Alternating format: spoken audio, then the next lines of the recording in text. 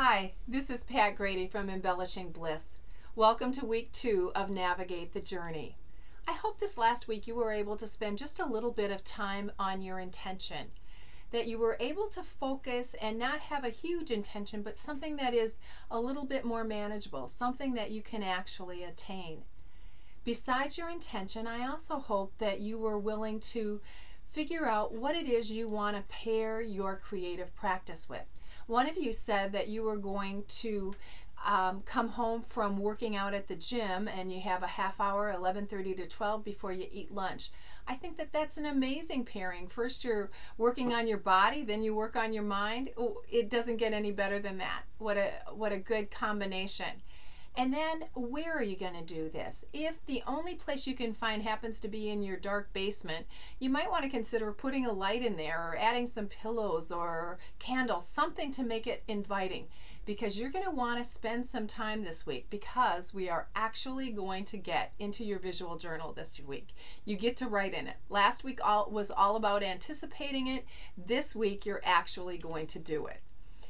Our topic for this week is release. The word release has special meaning to me because it happens to be the word that I have chosen for 2013. It's a word that I'm really going to focus on and trying to release some things in my life. For example, I went into and looked at the definition again, went to Google, searched relief, and what I came up with, the first definition was to set free from confinement, restraint, or bondage. And when I was thinking about that, I'm sure they were probably thinking about prison. They were probably thinking about someone being released from prison, but in all reality, we can sort of put our own self in a prison. For example, let's say that you're living in a home and you're not really loving it, but you're not willing to release it. But what if you said, you know what, I am willing to leave this home? You might then find a home that's even better than what you had originally, and it was so amazing. But if you held yourself to the home that you were in, you could have never experienced this, which will be so much better. The second one is to free from something that binds, fastens, or holds back, to let go. When I read that definition, what pops into my head is the vision of a balloon, a helium balloon that has a string tied to it. And when you were a little kid, or you had little kids, you'd tie the string around their wrists so that the balloon didn't get away from them or fly off into the ceiling fan or something like that. But think about your life and the idea that if you were willing to let it go, how far could you go? What could you accomplish? Just like letting the balloon go, it goes up, up, up, even further than you ever anticipated. So by releasing or letting go, you can accomplish more things than what you had originally planned. The third one is to relieve of debt or obligation. And I know a lot of times we feel very obligated. We feel like we have to do it all. I think especially women feel like we need to be Wonder Woman. We need to work, we need to cook, we need to clean, we need to do whatever it is that we have to do. Well, this week I have released the obligation that I am going to cook dinner every night. I've told my family, guess what, guys? We're going to share this responsibility. And I have to tell you, it feels wonderful to know that I'm not the only one that's going to prepare dinner. I'll still probably do it 3 or 4 nights a week, but to know that somebody else is going to be responsible the other few nights makes it a whole lot easier and more enjoyable for me. And besides, then they get to try to figure out what everybody wants to eat. That's not my job at all, completely anymore. So why would we have release for the second week? Well, I wanted you, or to help you, to find time to work in your visual journal, to make room for new things and new opportunities. I'll give you an example of something else over the last 2 weeks that I've been releasing. I don't know about you, but I tend over the last 3 or 4 years to have signed up for a lot of things on email. Things from people, maybe they were teaching me how to use social media, how to expand my list of people that I want to contact, maybe how to speak in front of crowds. I mean, all sorts of great things to know, but after a while it just keeps piling up in my inbox. And it seems like every morning when I turn on my computer and look at my emails, I am completely overwhelmed and bombarded, and I don't open up most of them. I would say 3/4 of them. So the last 2 weeks I've really been working on unsubscribing from email from people that I really don't care about or care to learn from them, at least at this point in my life. And I have to tell you, it is a little bit of a pain to go in and unsubscribe and type in your email address and then get another email back that says you have unsubscribed.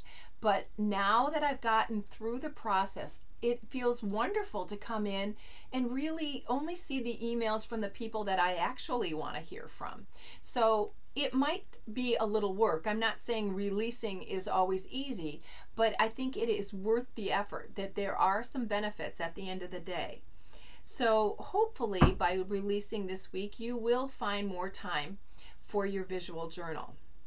So now, are you ready that we're actually going to start writing in our journal this week? Now, just like last week, there are a lot of things. Everything is typed out on your handout. In the visual journal, the first thing that might be an issue for you is confronting this blank page. You look at that, and it is pretty scary. I have to admit, you're thinking, oh my, this has to be perfect. If I'm going to write it in a hardbound book like this, whatever I have to say has to be really important. But you know what? It doesn't have to be. It has to be whatever you want it to be. And keep in mind, the act of creating something new makes us vulnerable. I want you to think about that just a minute, and I'm going to say it again. The act of creating something new makes us vulnerable.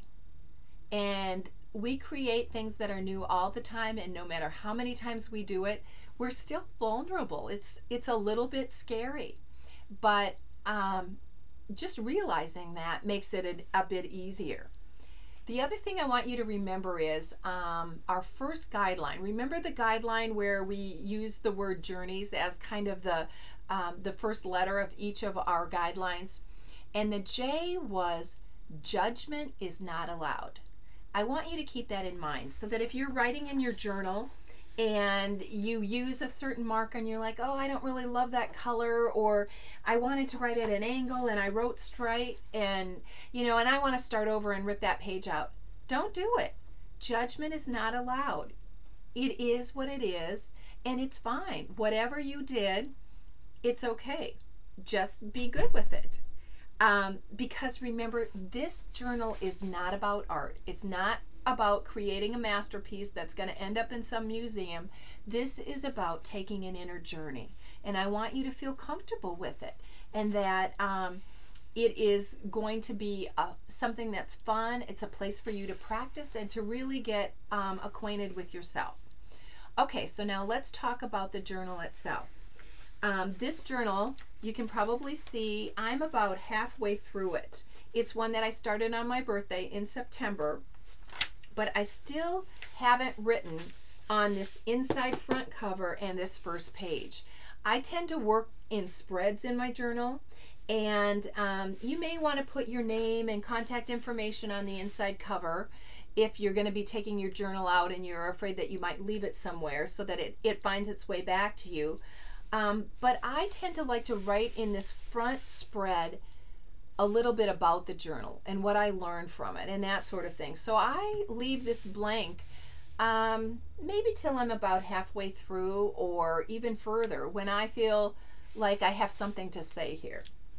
So then you may want to start on the next spread. Now, of course, I've already got something here. But so your spread's just going to look like this. It's going to be blank. And what I want you to do is at the top of the page, or wherever you want to on the page, but use a whole spread, I want you to write, I intend to. This is where you're going to write in your journal what your intention is. It's no longer just in your head, it's down on paper. It is your commitment to do what it is that you intend to do. And again, you can use just your regular pen, you can use a marker, you can do this in any way you want to. But write down your intention, and then below that, you may want to write your thought process. How did you determine this intention? What went through your head? Maybe other things that you considered and how you arrived at what you did. And then where are you going to practice and when? Just kind of document what you went through last week so that you have that here. One real key important thing is to make sure that you put a date on the page. You might say, oh, I'll remember when it was, but trust me, you won't.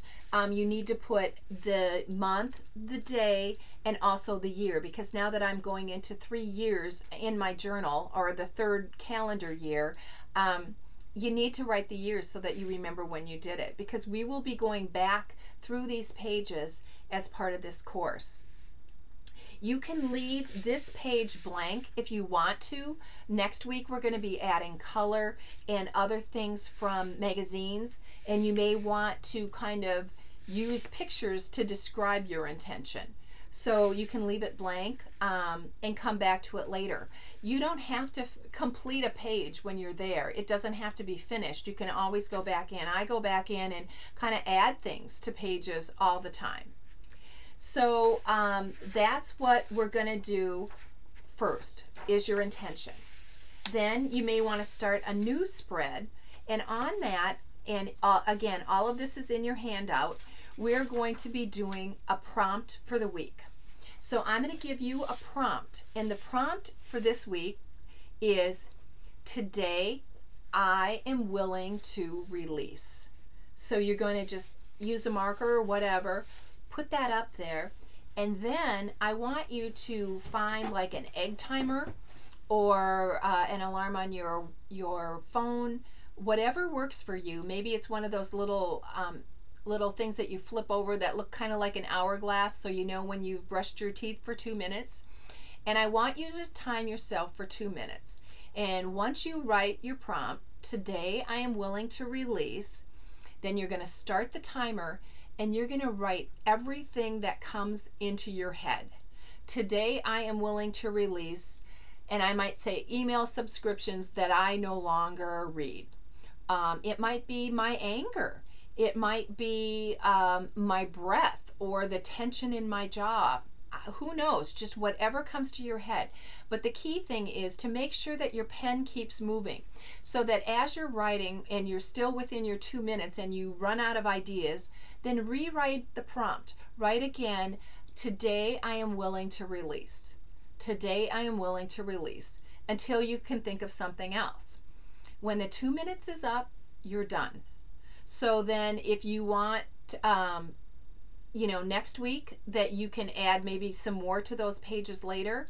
Maybe you do one day on one side like this, and you do the next day here, because we're going to use the same prompt every day this week.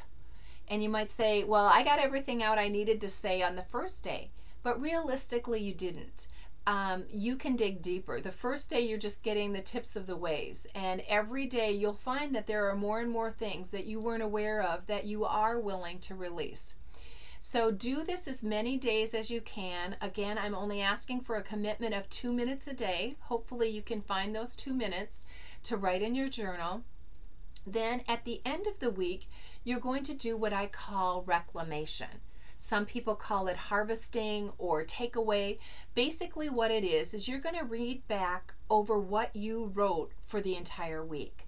And then I have some statements that I've given you in your handout that you can put in your journal. For example, the first statement is, my creative practice experience this week was ...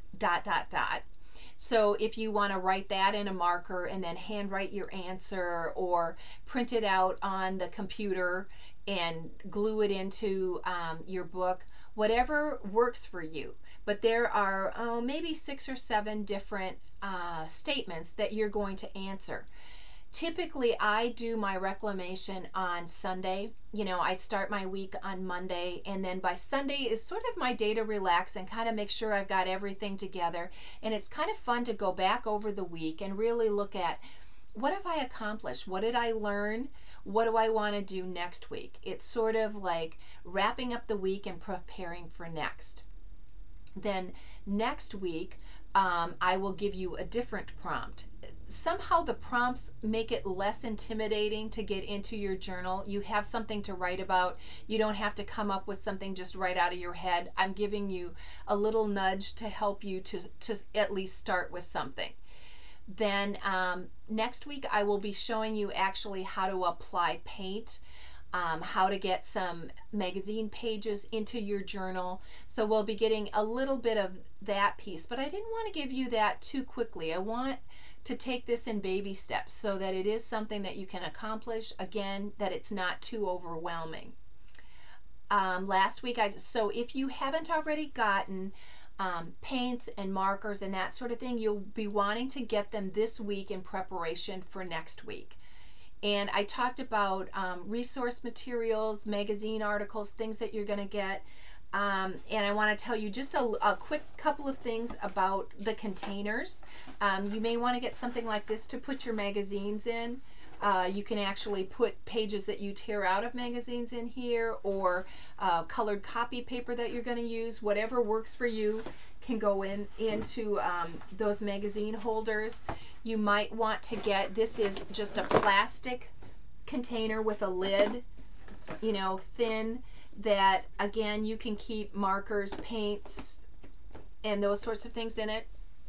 The other option is, this is just a cardboard box that I got when somebody was going out of business. I think they used it for mailing or something, where I keep my different scraps of paper and other materials that I want to use in my journal. You could do something as simple as a shoebox like this that has a lid that's attached. You know, whether you leave it just as it is, or you want to paint on it or put contact paper. And another option might be one of those rolling carts that have little drawers in them, and maybe each drawer is for something different. One is for paints, another for markers, tear out sheets that you have, magazines in the bottom.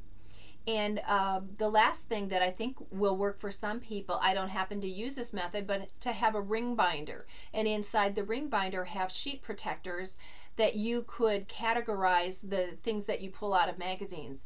Maybe you put nature things in one, or things that are yellow in another, or words that have to do with something in another sheet protector. And that way you can just flip through it and easily find the things that you want to.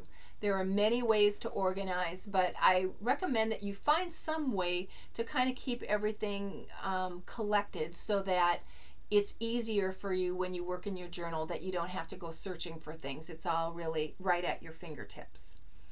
The last thing I want to talk about is in your packet this week is a poem that's called The Journey by Mary Oliver. And I ran across it this week in a blog that someone sent me that I actually didn't unsubscribe to. And I found that it was a poem that is very appropriate for what we're going through right now. I did also have a link in this that on YouTube I found the poem where someone had added photography and music to, along with the words, and it made it even more visual, and I felt more inspiring. So you may want to check that out. Again, a link on this paper.